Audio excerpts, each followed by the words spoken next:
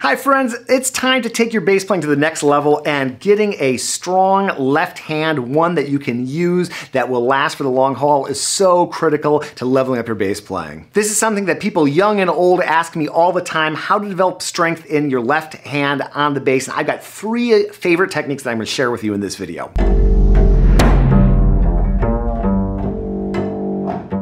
Number 1 is super simple, but I find it so helpful, and it is tapping.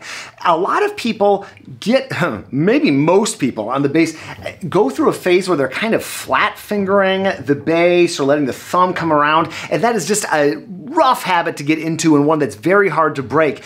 And I found, this is from the string pedagogy world, violinists, violists, cellists do this, but it's really good for bass. Just practicing tapping on a regular basis.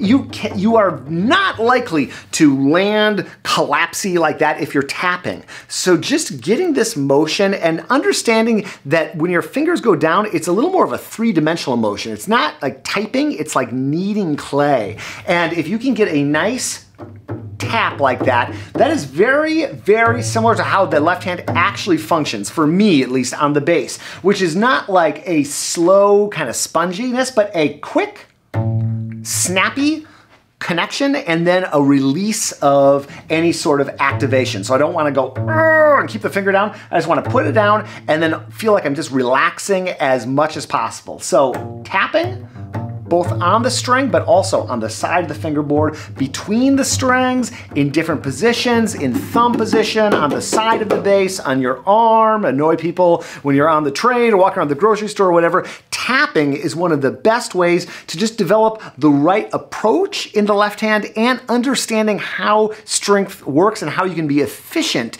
in strength and in weight and in transferring that into the instrument. Give it a shot. Number 2 is this exercise I've been doing for years. It's called Max's Magic. I don't remember who I learned it from, but it is popularized by the wonderful principal bass of the Cleveland Orchestra, Max Dimmoff, and I'm sure he learned it from someone else. I think he told me it was originally called Rings Thing when he heard it. Leave a comment if you know the history of that one. But it's a very simple exercise. You can do it slow, you can do it fast, and it's this pattern.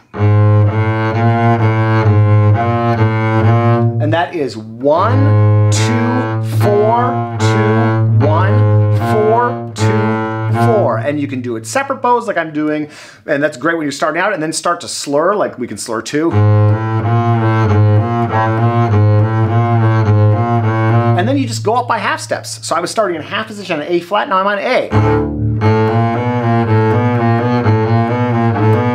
B flat. And you can go different speeds, always starting slow. That's generally a good idea, but speeding it up. I generally start slow when I do this in my practice session and my warm-up, but then I speed it up as I go. And I like to do it on all 4 strings.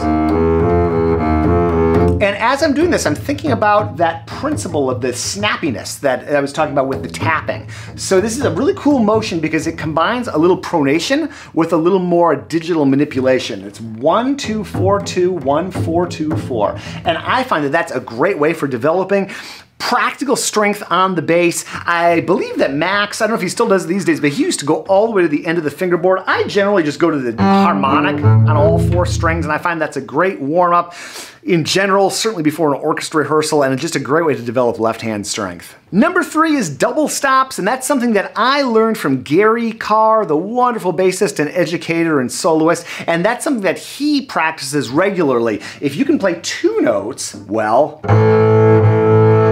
get a good sound, you're going to, it's like butter playing 1 note. So Gary has a large array of double stops that he does, but I find that just practicing simple things like fifths and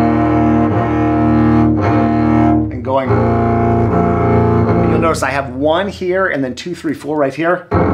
It's great for my intonation, but it's great for just developing left-hand strength. And a little goes a long way with double stops.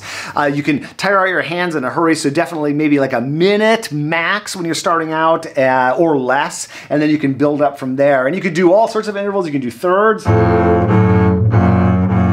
there are all sorts of exercises. I've done a whole video on double stops, which I'll link up to here. But those 3 techniques, tapping, Max's Magic, and double stops, will take your left hand to the next level for sure. And if you want to learn more about that, check out what we've got linked up here. Thanks, and we'll see you in the next one.